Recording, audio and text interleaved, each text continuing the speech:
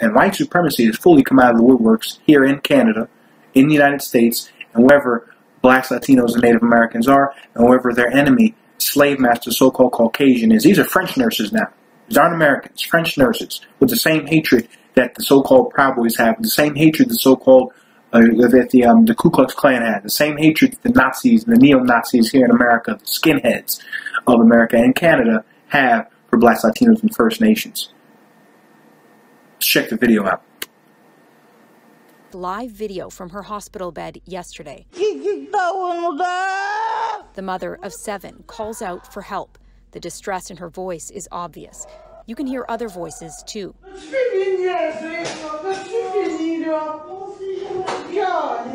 Hospital staff insulting her. I.S.U.P.K died.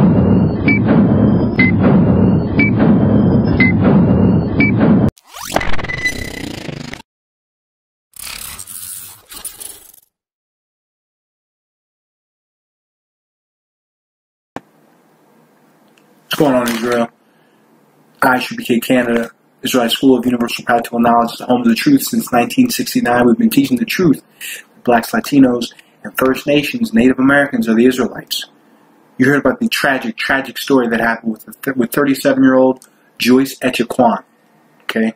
Please excuse me if I'm pronouncing that name incorrectly, but Joyce Echaquan, a 37-year-old Atikameku, just like, Atikamek woman, 37-year-old Atikamek woman, Joyce Echaquan, came to the hospital with a stomachache. She had been to the, she'd been to the hospital before. She went to the hospital with a stomachache. Lo and behold, two days later, she's dead. Dead. Not only was she dead, right? Not only did she die, but the nurses are seen in the recording that she made before she died, taunting her, making jokes about her, saying she was good for nothing but sex, saying she's stupid as hell, saying she's better off dead for because we take care of her. Essentially, is what they're saying. Like, these people have a leader that is an out-and-out white supremacist. And white supremacy has fully come out of the woodworks here in Canada, in the United States, and wherever blacks, Latinos, and Native Americans are, and wherever their enemy, slave master, so-called Caucasian is. These are French nurses now. These aren't Americans. French nurses with the same hatred that the so-called Proud Boys is this. We're killed. We've been slaughtered, right, throughout history here in Canada. And to this day, many First Nations, Native Americans, are shocked that there's systemic racism in Canada. What are we shocked about? They tried to wipe us off the face of the earth. Many of us are shocked. In the video, one of the videos, is a woman saying, a First Nations woman saying, why does this keep happening to Native women? I might have an answer. I might have a few points to make. I might have a guess. Maybe because they've been killing us since they set foot on Canada. Since Jacques Cartier and then came to Canada. Okay? They've been trying to murder us. So just let us handle it. And blacks, Latinos, and First Nations, let us handle, judgment and who's wrong. Let us tell you about your life in Canada, because you have no idea. You live in a world that doesn't actually exist. The world that you're living in, that you think you're living in, that doesn't actually exist, is this.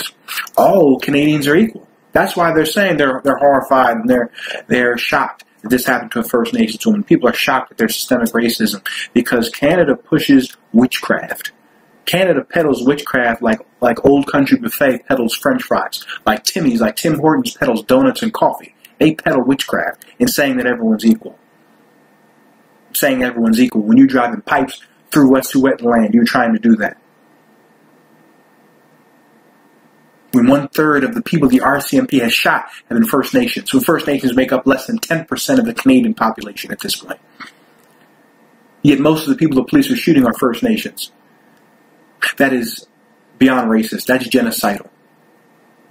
And what they did to that sister on that hospital bed was a continuation of that genocide. They saying to her, you're only good for sex.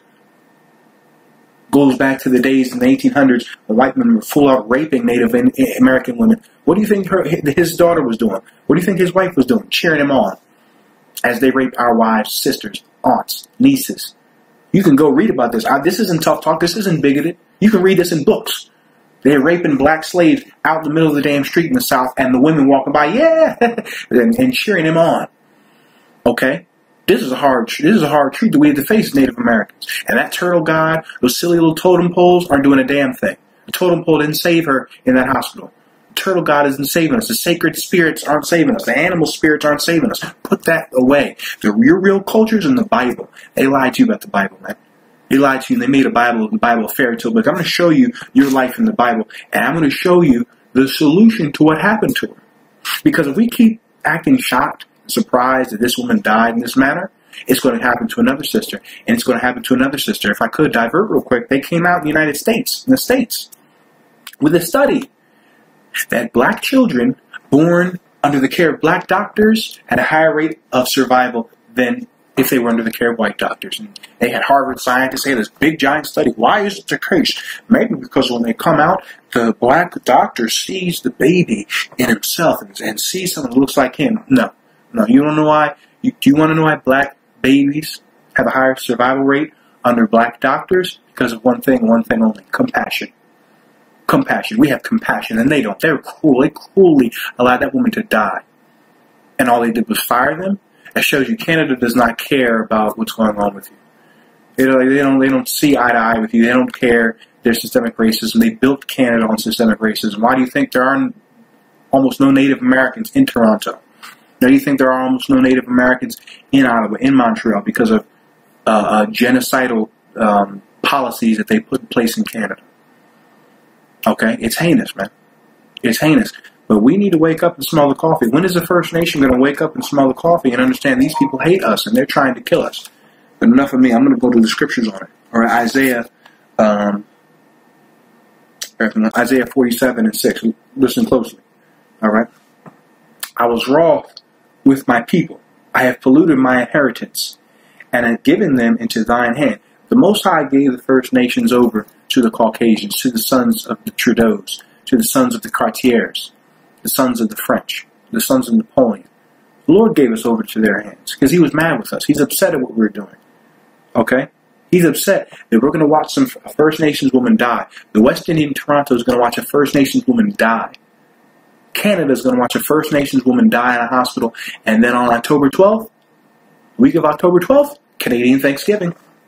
Have that turkey, have that Canadian ham in celebration of her death. That's Thanksgiving. That woman dying on that table, Canadians, on that hospital bed, Canadians, that's the spirit of Thanksgiving. That's how Thanksgiving was built, off the massacre of the Native Americans. So any black, Latino, and Native in Canada celebrates Thanksgiving is disgusting. And he's wroth with us. That's why he's polluting us. All right? Thou didst shew them no mercy. Here's the thing. We were put into their hand, right, for disobedience. But these people showed us no mercy. They showed that woman no mercy. None. They didn't check to see if she OD'd on the damn morphine they gave her because she's coming in with a stomach ache. Okay? And back in the day in Canada and across all over the United States, they were sterilizing sisters. So-called black, Latino, and Native American women, First Nations women. Sterilized, straight up sterilizing against their will. Doing it right now down there at the border, okay, with our brothers and sisters, the so-called Mexicans. The I.S.U.P.K, according to the Bible. Sterilizing us. Okay? They've shown us no mercy, and they're not going to. What are you marching up and down the streets for? Okay? What would be better is if you stop going to their hospitals, First Nations. What would be better, Black Lives Matter, is if you stopped calling the cops. Black people need to stop calling the police. You call in a guerrilla to come kill mice. You got small problems in the hood, in the communities where we live, in the barrio, in the favela. Small problems. You calling in a damn maniac to kill some mice. Okay? We should come and turn and look to each other and gather together as the scriptures say. Okay? And so now in Canada, if a Native American woman wants to have a Native American doctor, don't say she's racist. Don't call her racist. Because I think she wants to live, okay? And she's under French doctors, based on this story and many other stories in Canada, based on, the mass sterilization, she wouldn't be racist. She's just trying to preserve her life. Okay? Let me take you to Genesis 27:41. These people have always hated us. Black, Latino, and Native American need to leave this fantasy land. Okay? You living in a fantasy land in America. The Bible, People hate the Bible because of two reasons. One, the law, can't get high, can't have sex with another man's woman, can't be a homosexual, can't be a sexual deviant, a child molester, a drug addict, a drug dealer, a murderer, etc., thief, etc. Can't buy prostitutes. They also hate the Bible because the Bible pulls you into reality, okay? And the reality is, they've always hated us. It's deeper than our banging on the drums and, hey, y'all, it's deeper than all that. It's deeper than our culture and our rain dancing and any of that. It's deeper than us sagging our jeans and listening to that Native American music, listening to that rap music, I said sagging your pants, it's basketball. It's more than either your hair, your skin tone. It's deeper than all of that. They hate us because they see we're better than them. I'm going to show you that in the Bible. Genesis 27:41, and it reads, "And Esau hated Jacob because of the blessing wherewith his father blessed him. And Esau said in his heart, the days of mourning for my father are at hand. Then will I slay my brother Jacob." See that? They've always had a blood-curdling, bloodthirsty hatred for us, and it is not going to change. They were lynching us in suits and ties in the 60s. Okay? So what makes you think because you sag your jeans, that's why he's murdering you? They were lynching us and cutting our rods and testicles off in suits and ties, in our Sunday best. They were murdering the Native Americans in their Native American garments, and they shoot women like Chantel Moore in New Brunswick in regular, Canadian garb. They hate us because of the blessing we received from our father, Isaac. And they've always sought to kill us. All right, let me get to Revelation 6 and 10. So how is this going to stop? Black Latino, many First Nations are like, all right, you telling us everything that's going on, but what's the solution? See, only the Israelite School of Universal Practical Knowledge has a solution for Blacks, Latinos, and First Nations. Many of you are working your day-to-day, your job, trying to feed yourself, and that's what America has reduced us to, a bunch of, yes men and women, a bunch of slaves, a bunch of, plebeians and commoners. In the Israelite School of Universal Practical Knowledge, we are your priests, we are your leaders, and we're showing you, I'm going to show you right now, solution to the First Nations genocide, attempted genocide. This is when it's going to stop. Revelation chapter 6 and verse 10, and it reads, "And they cried with a loud voice, saying, How long, O Lord, holy and true, dost thou not judge and avenge our blood on them that dwell on the earth?" How long? The angels are asking. How long are you going to allow this? Are you going to watch Joyce Echiquan? How long are you going to watch Chantel Moore? How long are you going to watch Devontae Miller, who was beaten until his eyeball fell out by 2 off-duty police officers? How long are we going to sit and watch it? This is the angels are saying to the Most High. "And avenge the blood on them that dwell on the earth." You see, it wasn't a spooky ghost that came and, slaughtered the Native Americans. The spooky ghost didn't go put 2 million black people in prison. 2 million people in prison in the United States. A spooky ghost doesn't have Jamaicans and West Indians and Mexicans working on modern-day plantations in Canada. Go look it up. Modern-day straight-up slave plantations, modern-day slaves in Canada. Spooky ghost didn't do that, but a man on earth did. And the angels are asking the Most High to avenge our blood on them that dwell on earth. They're going to receive the revenge of the Most High. The Most High loves His children, and it's going to stop when we receive vengeance. When they receive vengeance from the Most High. Now let's go down to verse 13. Revelation 6 and 13. "And the stars of heaven fell into the earth, even as a fig tree casteth her untimely figs, when she is shaken of a mighty wind." That's when it's going to happen. That's when we will be delivered. You read on, it's talking about the great day of His wrath. It will be avenged when the Lord's wrath comes. Okay? Marching and protesting is ridiculous. The fact that you had to go and march and bang on drums, okay, outside of some hospital near Montreal, in Quebec and in Canada, should show us that we're dealing with a psychopath. A psychopath does not recognize the humanity in other people, is not empathetic, does not cannot distinguish between right and wrong. They'll just let you die in a hospital bed. You're dealing with a race of psychopaths, black man, Latino, and Native American, and regardless of what socioeconomic strata you're in, I know you Huxtables, you got a few dollars, and you moved out, and now, you're good. You're going to get touched, too. There's ones of us that are poor. I don't see white people, and they're all nice to me. You're going to get touched, too. It doesn't matter what socioeconomic strata we're in, whatever socioeconomic class we're in, we're going to feel the oppression of the devil.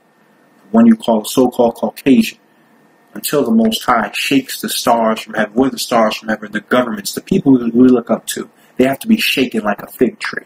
Okay? They have to be hurt and pushed out of the way. Native American women will stop dying on hospital beds, stop being sterilized, stop losing their children. Black women will stop losing their children under so-called white doctors when the stars of heaven, the people we look up to, the people that are on top, when they're pushed out of the way. And you have to go to the Most High, ask Him to push these people out of the way in Canada, push them out of the way in the United States. The Lord's going to remove power from them. And He's going to give it to us, blacks, Latinos, and Native Americans. Okay? I'm going to get one more if I could. I want to get Jeremiah 30 and 14. Now, the premier of Quebec, Legault, said, he said we're working on it in terms of the systemic racism against First Nations. First of all, if there's a terrorist attack in Quebec, I'm not advocating for it at all. But if there's some Arab blew himself up in Quebec, what would they do? They'd send the Canadian military. They'd ask for the information from every intelligence service in the Western world, at least. Mossad, MI6, Scotland Yard. they call Sherlock Holmes. Okay, the Scotland Yard, MI6. They call Sherlock in them. Okay, CIA. FBI, everybody, to figure out why did he do this, what was his ideologies, etc. But when you die, what do they say? Oh, well, we'll work on it. How long, First Nations, so-called Native Americans, how long have they been saying we'll work on it? How long have they been saying, well, we're working on giving you fair and equal treatment? And they never do. And they never do. All right? Jeremiah chapter 30 and verse 16. Therefore, all they that devour thee shall be devoured. They devoured that sister. Sat there and watched her die, tortured her. And they devour us in Canada, low-income housing, devoured us with straight-out lynching. Okay? Many of you don't know that they also lynched Native Americans in Canada, raped black women during the time of slavery. Those crimes have went unanswered. They've devoured us, and they're going to be devoured. Whole prison systems, whole towns in Canada are fed off of blacks and Latinos going to prison. They devour us, and they're going to be devoured. And all thine adversaries, every one of them shall go into captivity. They're your adversary, black man, Latino, First Nations. They are our adversary, not our friend. Shouldn't be shocked when one of us goes over there and dies. We think we're totally safe. And again, with our native culture and all of our native traditions and rituals, we think we're safe underneath the devil, the slave master. It goes to show you that that's not the way. The truth is the scriptures. Okay, the Bible has real Native American culture. All right, and we would know that they are our adversaries, and they're going into captivity. Those French nurses are going into slavery. Okay, all so-called French, all so-called Caucasians, and any race that has oppressed us, that's devoured us, the Chinese, Africans, etc., they're going into captivity. They're going into slavery. Okay, let's read on. And they that spoil thee shall be a spoil. And all that prey upon thee will I give for a prey. They're going to be given for a prey. The French, Canadians, Americans are going to be given for a prey by the Most High. That's what's going to happen, First Nations. So there's no use banging on a drum and walking up the street to a hospital and crying because they murdered us. They've always murdered us. They are our adversaries. Okay? What we should do after this sister's death is we should build and have our own midwives, our own doctors, our own gynecologists. That's why in the scriptures in Exodus, first chapter, Pharaoh had to go to the Hebrew midwives because we were doing things on our own. And because we knew at that time it wasn't safe to go to those Egyptian midwives because the babies were dying under them as well, just like they dying under the so-called white woman. Okay, and the so-called white doctors, Caucasian doctors, dying at a higher rate.